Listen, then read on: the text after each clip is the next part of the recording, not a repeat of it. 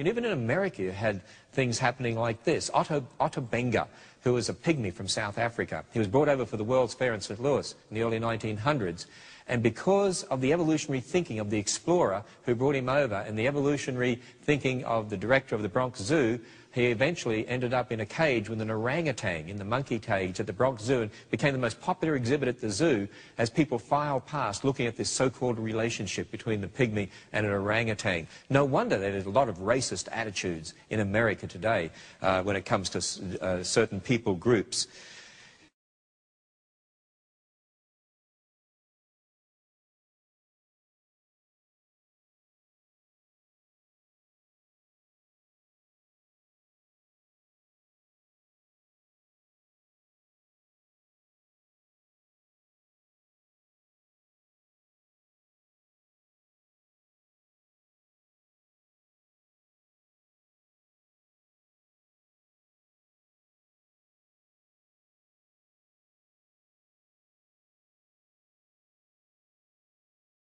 You know, back in 1907, the Scientific American publication had an article where they stated this: the personal appearance, characteristics and traits of the Congo pygmies are small, ape-like, elfish creatures. So people when reading Scientific American were reading that the pygmies were ape-like creatures. Ernst Haeckel, who's really Darwin's bulldog in Germany, and he popularized evolution around the world too through his books, A History of Creation. And he wrote this: nothing, however, is perhaps more remarkable in this respect than that some of the wildest tribes in southern Asia and eastern Africa have no trace whatever of the first foundations of all human civilization, of family life and marriage. They live together in herds like apes. No wonder there are all sorts of racial overtones and prejudices in people when it came to looking at certain people groups as people in universities studied these books. Ernst Haeckel went on to say at the lower stage of human mental development are the Australians, talking about the Australian Aborigines, some tribes of Polynesians, and the Bushmen, Hottentots, and some of the Negro tribes. You know, one of the reasons I wanted to bring those quotes to your attention is to state something else that I think is very important. I think the church today, Christian people, should not use the term races anymore. I think we should discard the term races. You see, at the time of, say, Thomas Jefferson, when people talked about races, they talked about the English race, the Irish race, and so on. But because of the influence of Darwinian evolution, now when people talk about races, I believe that evolutionary thinking has so permeated the world that people tend to think in evolutionary terms.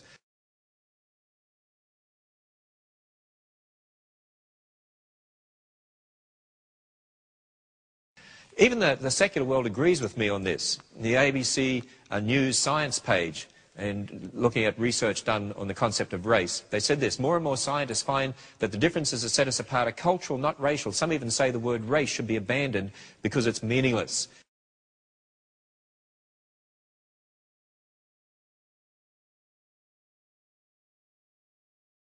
They went on to say in the same science page on their site on the internet, we accept the idea of race because it's a convenient way of putting people into broad categories, frequently to suppress them, to say. The most hideous example is provided by Hitler's Germany, and racial prejudice remains common throughout the world. You see, Hitler did use evolution to justify all sorts of racist attitudes to gypsies, to Jews, and to others.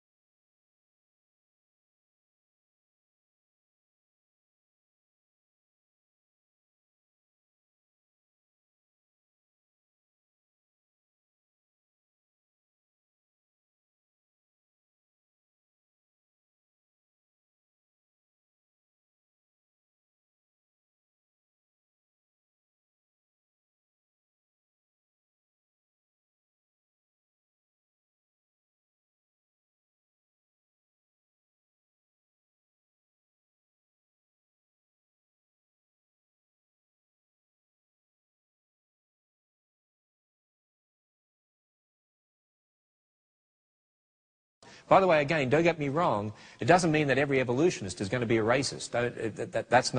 Doesn't necessarily follow. What I am saying, though, is that if people believe in evolution, Darwinian evolution, ultimately they could justify racist attitudes if they wanted to.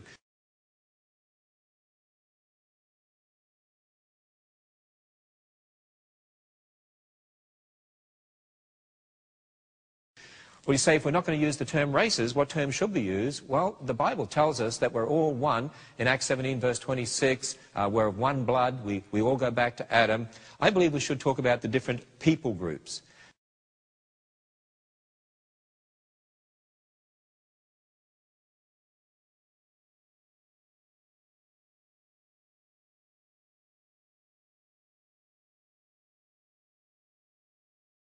Really, there's only one race. There aren't any different races of people, just one race biologically, but different people groups.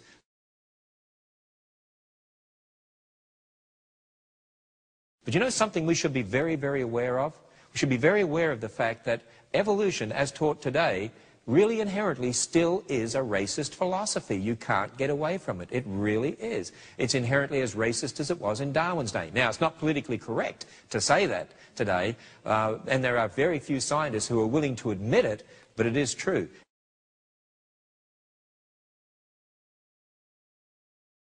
By the way, again, don't get me wrong, it doesn't mean that every evolutionist is going to be a racist. Doesn't necessarily follow. What I am saying, though, is that if people believe in evolution, Darwinian evolution, ultimately they could justify racist attitudes if they wanted to.